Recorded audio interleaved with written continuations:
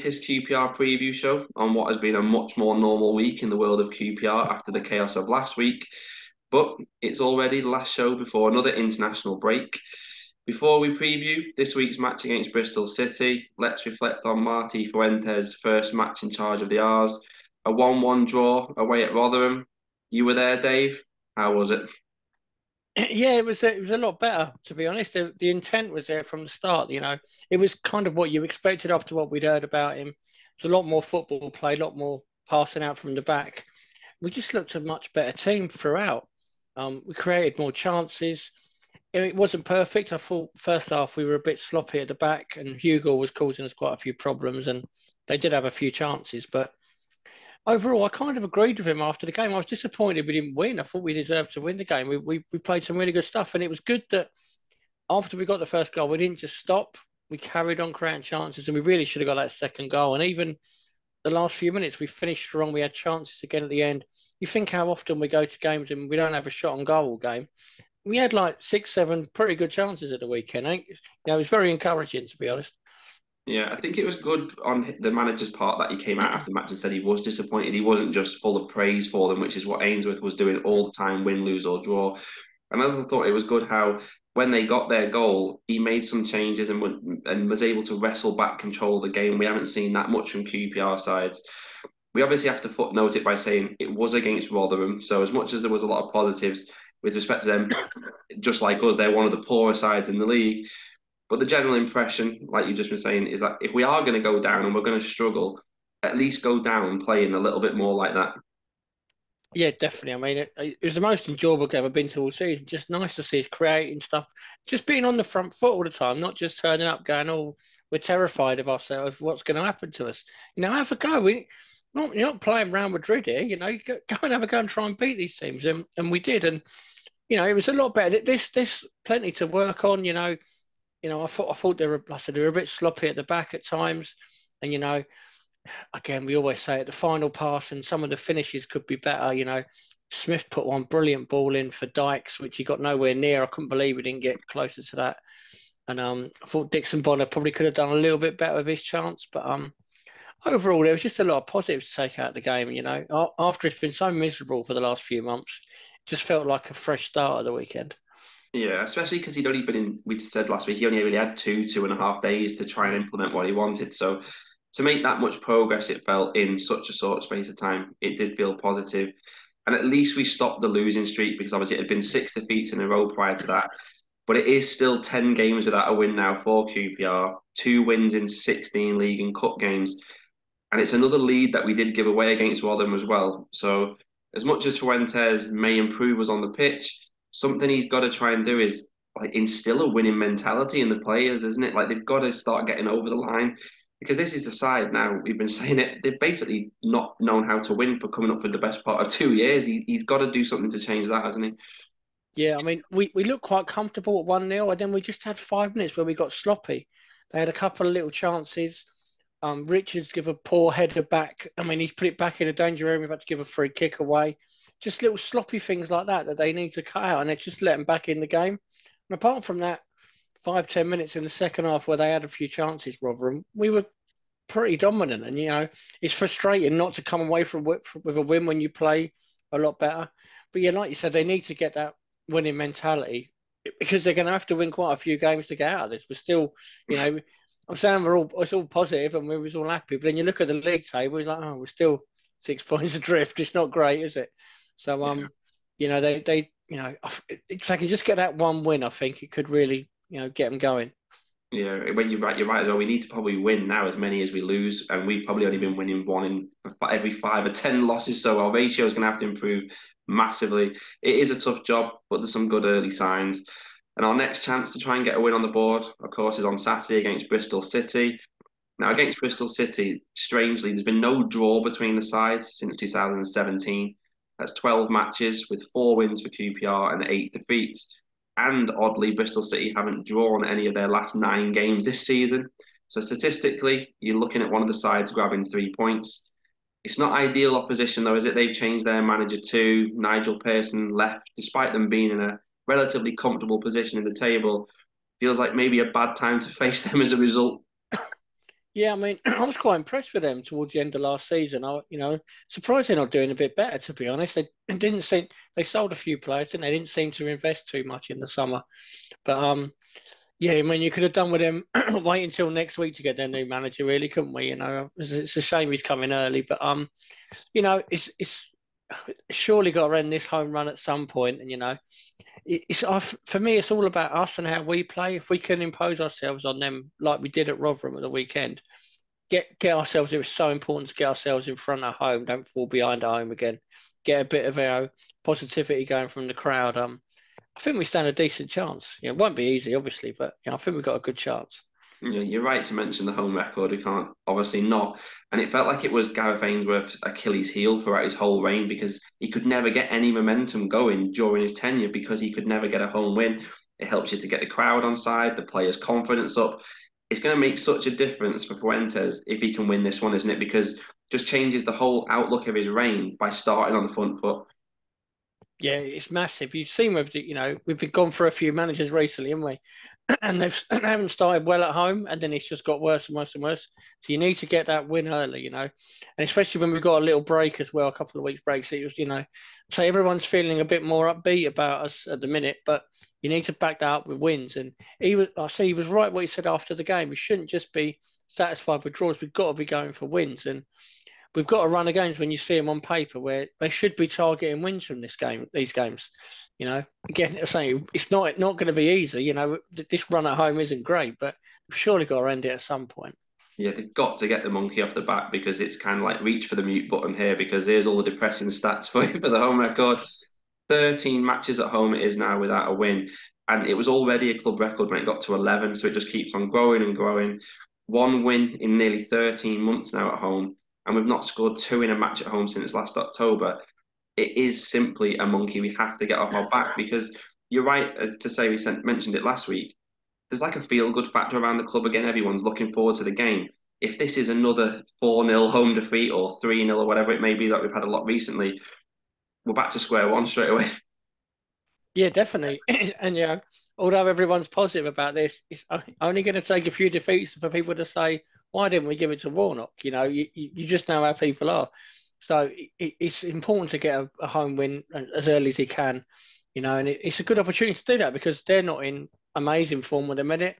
They've got a new manager, everyone have been working with them for too long. So, we've got to impose ourselves on them. Yeah. Back to Bristol City for 1 second. Rob Dickie, of course, went there in the summer, and you couldn't script it that he scored the winner for them at the weekend and in their previous win as well. So we obviously love letting players come back to haunt us. Surely not again. Yeah, don't let him shoot from long distance. We know how good he is at that. Um, hopefully he doesn't come back to haunt us, but we've seen enough of him to know that he lacks a bit of pace. I like Rob Dick. He's a good player, but he lacks a bit of pace. So, if Armstrong plays or Smith plays, get on him, running at him. Try and get him behind him. That's where you got to target. We saw teams target him every week when he played for us, so we've got to do the same here. Yeah, I was going to say we've got enough coaches, obviously, at QPR who've worked with Rob Dickie last season. We've mentioned Lyndon Dykes, you said at the start where he was not quite at the races last week. Do you think this is one where if Armstrong's fit, he starts because we know you can target Rob Dickie? Yeah, potentially. I thought he did quite well when he came on as well, Armstrong. It might be one where they do try and target him, try and get him behind early. I do think we need to get ahead in the game. You don't want to be. I think if Bristol City score first, I fear for us a little bit. So, it's important to play with high energy at first, and someone like Armstrong will get the crowd going. He's due a goal, isn't he? Yeah, he always gets the crowd. I mean, a goal at Loftus Road, still waiting for it, isn't he? Lyndon Dykes, though, 3 goals it is now in 12 months since he scored against Huddersfield on the 8th of November last year. To put that into perspective, Jamal Lowe scored the same amount of goals for QPR in 2023 as Dykes, and he last scored for us in March and left 6 months ago. Kenneth Powell has scored 3 goals this season from left back. Dykes, he is miles off where we need him to be, isn't he, for such a vital player? This is a big part of why we are where we are. We don't have enough goals in us. And he's our main centre forward, Talking about Armstrong coming in, he's a young kid, really, who hasn't got much experience.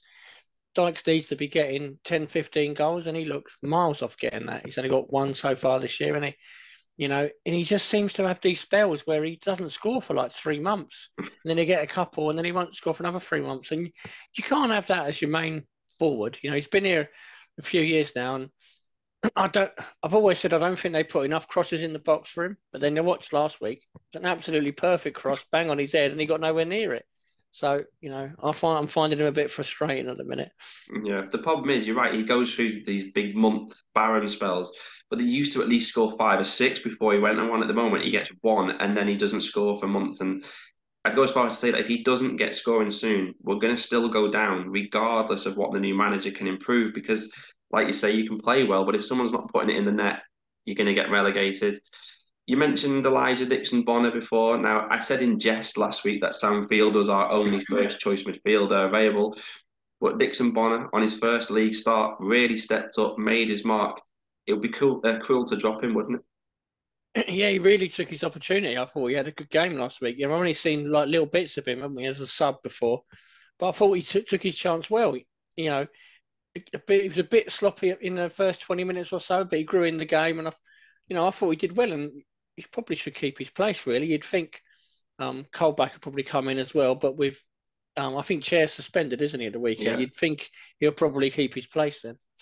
What about Dazelle? Because obviously Dazzelle's back. They can't all probably fit in the midfield, even with Chair missing out. What midfield five would you expect?